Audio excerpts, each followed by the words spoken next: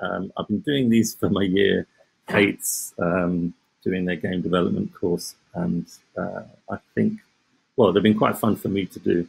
Hopefully they'll be useful to the students as well. So I'm not going as fast as I would normally do because this is the first one. I'm just going to explain a little bit about what I'm going to do. So I'm going to set a timer for 10 minutes.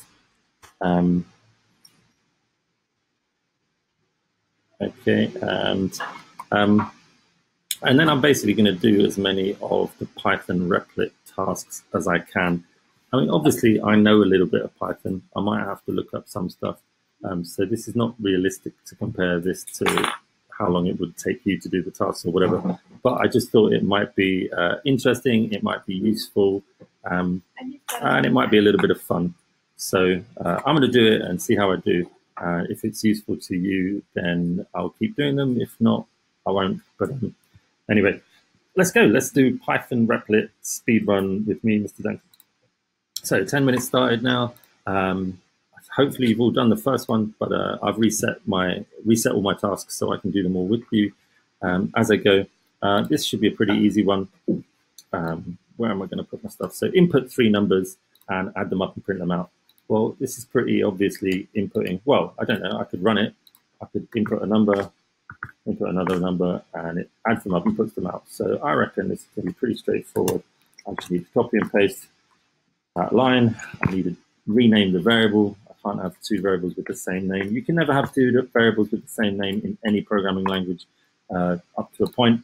So 12 plus 1011 plus 45 is that. I trust that's right. I'm going to submit it. It's all going to turn green. I'll go next. Back to classroom. Next. This says calculate the area of a triangle. Ah, boo, that was a little bit cheating. So I've got to so I've got B. Okay, I don't want B. I want the, it's going to input, well, it doesn't really matter. It's going to input the height, and it's going to input the base, and it's going to be half base times height if you know your geometry. So base, height, print off, base times height, divided by 2. And Bob's your uncle, Francesca's your uncle's mistress. Let's have a look at the example. It's 3, 5, and it should be 7.5, and it does. I'm just going to do one more, 35 and 66. And that gives me 1,815. I hope that's right. Click submit. Boom, boom, boom. Then he say, whale. Okay, go back. When you actually watch these videos, I think you can turn the speed up to like ×2, and you can still understand what I'm saying. So print someone's name. Okay, so this is a little bit different. We have been inputting integer numbers to start with, but now we're going to input a string. Okay, so strings are interesting. Strings are pieces of text, and we can write string literals by putting things in speech marks. Okay, everything that we need needs to go in the speech mark. And if you look at this, there's the word hello, there's a comma, and there's actually a space. So I need to put the space inside my speech mark if I want it to work. And do my speech mark with my da-da-da. Okay, when I run that, I get to type in my name. My name actually is Harry, spelled slightly differently. I can submit that. There we go. Bob's your uncle. Francesca's your uncle's mistress. Da-da. Here we go. Complete, complete, complete. What is this one? I mean, I've done some of these as well, so I'm cheating. Like, this is it's not fair because I kind of read some of these. Ah, look at this. Oh, God, I've got to reset my workspace. Gosh darn it. Okay, so I want to output this. I'm going to input a number, and I'm going to show the number, and then I'm going to show the next number, and I'm going to show the previous number. So I need the number. That's going to work. I need some string literals again. You know what? I'm cheating, so I'm going to do copy and paste. Woo! Look at that. Boom. So the next number for the number A, don't forget your pluses because we're sticking these 2 strings together. This is, remember I need my spaces, so space is space plus, and then because A is an integer, I need to change my integer to a string to be able to stick it to the other thing. So I'm going to string this bad boy, and the next one is A plus 1. If A is 179, then A plus 1 must be 100 and something. I don't know. There we go. The next number for 100. Yeah, you were awesome. So I'm just going to copy that, paste it. Previous, I can't spell the word previous, so I'm going to paste it in there. And previous is before, so I have to -1, run that. 179, boom. The next number is 100. Oh, previous is boom. Okay, there we go. Submit. Yeah, as I said, I've watched some of these videos back to myself, and I realized that I talk quite slowly and I click quite slowly, and everything happens quite slowly. Oh, Lisa, oof. Okay, what's this? What's going on here? Okay, N students take K apples. Examples of division into the division and remainder. Well, what the hell is that? Okay, reset my workspace. Run that. Okay, so 63 divided by 5 is 12.6. Yes, it is. 63 divided by 5 is 12. 63 divided by 5 is 3. Well, kind of, technically, in a way. So this is floating point division, gives you the decimal. This is whole number division. It only gives you the whole number part. And last one is modulo, which only gives you the remainder. Now, this looks like I might need to use it. So if I've got 6 people and I've got 50 apples, then each person gets 8 apples and I have 2 apples left over. That seems pretty easy. So, students, apples. You'll note I'm always changing the variable names to something that makes sense to the problem. Okay, when you're coding, right, code can get a little bit confusing. So I need to do apples by students, right? Not students by apples, but I want to know how many students I've got per apple. I want to know how many apples I've got per student. So I've got to do that.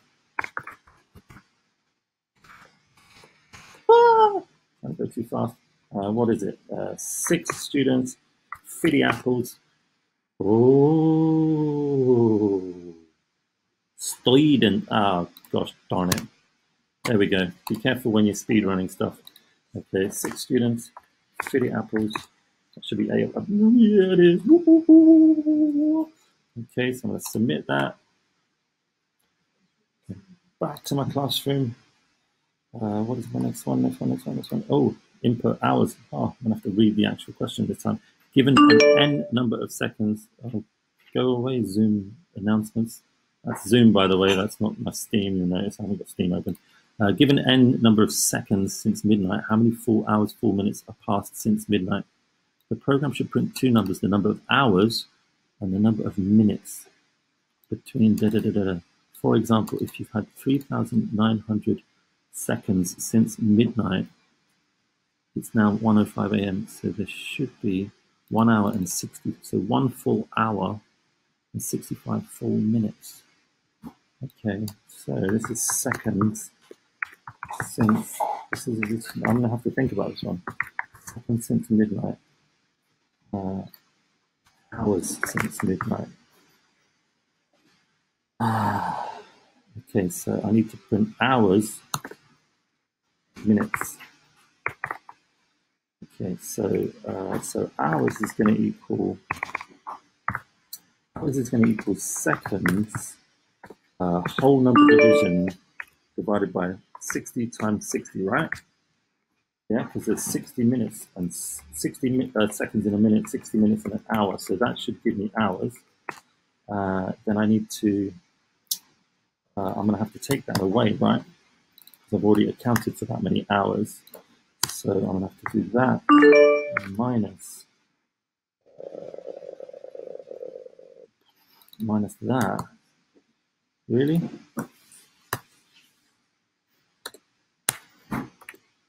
Times that, is that right? Am I doing it correctly? So hours times that, I'm just going to use bracket, I don't know if this is right. So I've got my whole hours, I think. I then need to take those whole hours away from my seconds, and then I need to get the minutes from those. So minutes is going to equal the new seconds, or again, whole number division divided by 60, because there's 60 seconds in a minute. Is there? Who knows? I don't know. I'm going to run it. So 3,900. So 3,900 Should give me 1 hour 65. Booyakasha! Booyah. Okay, now I'm going to waste some time by checking. Oh God, there's only 55 seconds left. I'm not going to have time to do another one. What's this? Given 2 timestamps. Okay, I'm going to try it.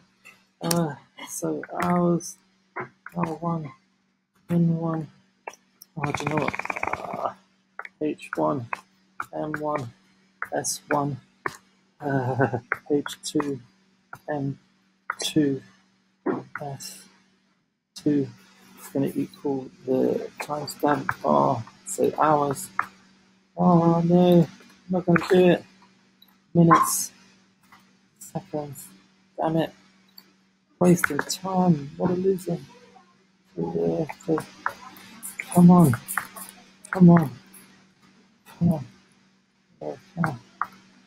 Okay, so, oh God, what a horrible sound. Okay, I'm going to turn that off.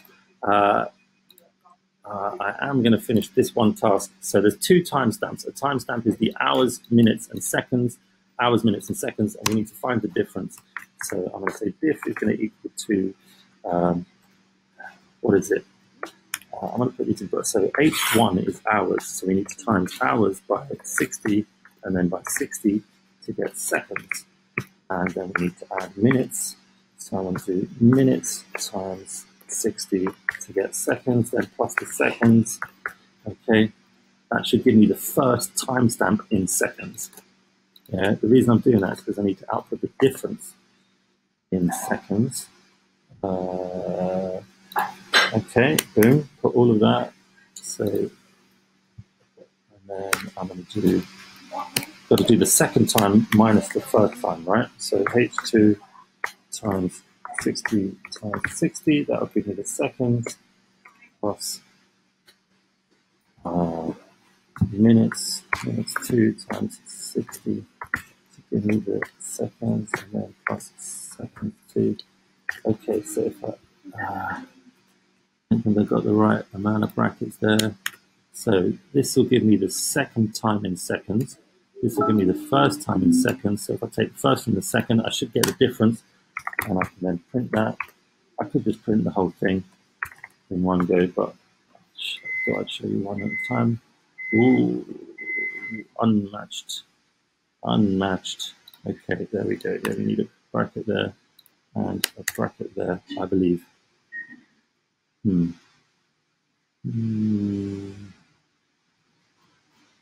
try that.